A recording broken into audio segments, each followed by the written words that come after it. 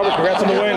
Hector's 15-0 now. How would you assess the performance tonight? Well, look, I think it was a good performance, tough opponent, made him work. It was an awkward guy, you know, so it teaches a young fighter like Hector, you know, how to survive, how to react to those type of opponents that are holding, that are a little awkward. So it's a learning experience. I think it was a good fight. Went all 8 rounds, so it was good for me also to see where I see Hector, you know, in the position where we have to step him up in competition, maybe into 10 rounds, and you know, it's something that with the team we have to talk about. I think we could still do a couple more 8 rounds before moving to 10. It seemed like he wanted to get that KO.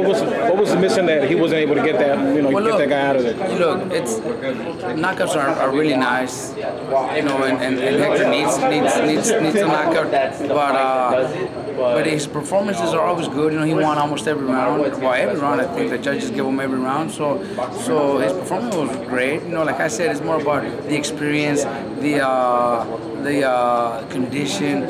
I see, like I told you, I seen maybe we should wait a couple more fights before even moving to the next level to compete in the 10 rounders. Definitely. Now, Golden Boy has high hopes for him. Obviously, keeping him busy. How quickly would you see him back in action? Well, look, we're definitely going to take a couple of weeks off, but hopefully 2-3 months and he'll be back. I think you know, I stay in touch with Robert Diaz, and we're keeping him busy. I think we're going to have 2 more fights before the end of this year, and then maybe next year move him to the 10 rounds. Now, a possible opponent down the line will be Ryan Garcia. He has a big fight against Carlos Morales. How did you see that fight playing out? Look, Ryan is very talented, man, very fast. He has a great following and has been doing great in boxing.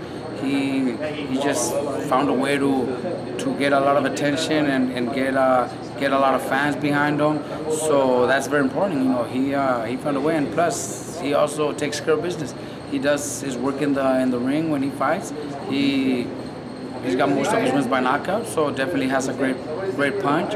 So we can't think it's, you know, it's a walk in the park. He's a tough kid, but I would love that fight. You know, that's a fight down the line that I'm really looking forward to. Is that a world title fight? Well, hopefully it would be a world title if Ryan became world champion and then we challenge him for the world title. You know, as of now, I think.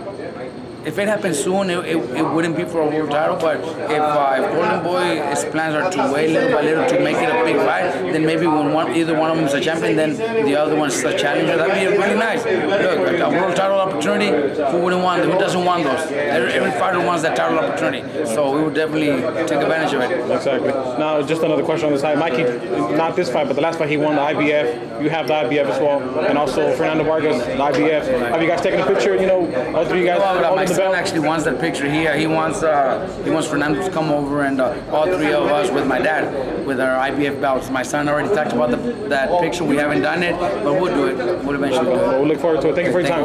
Thank you, Robert.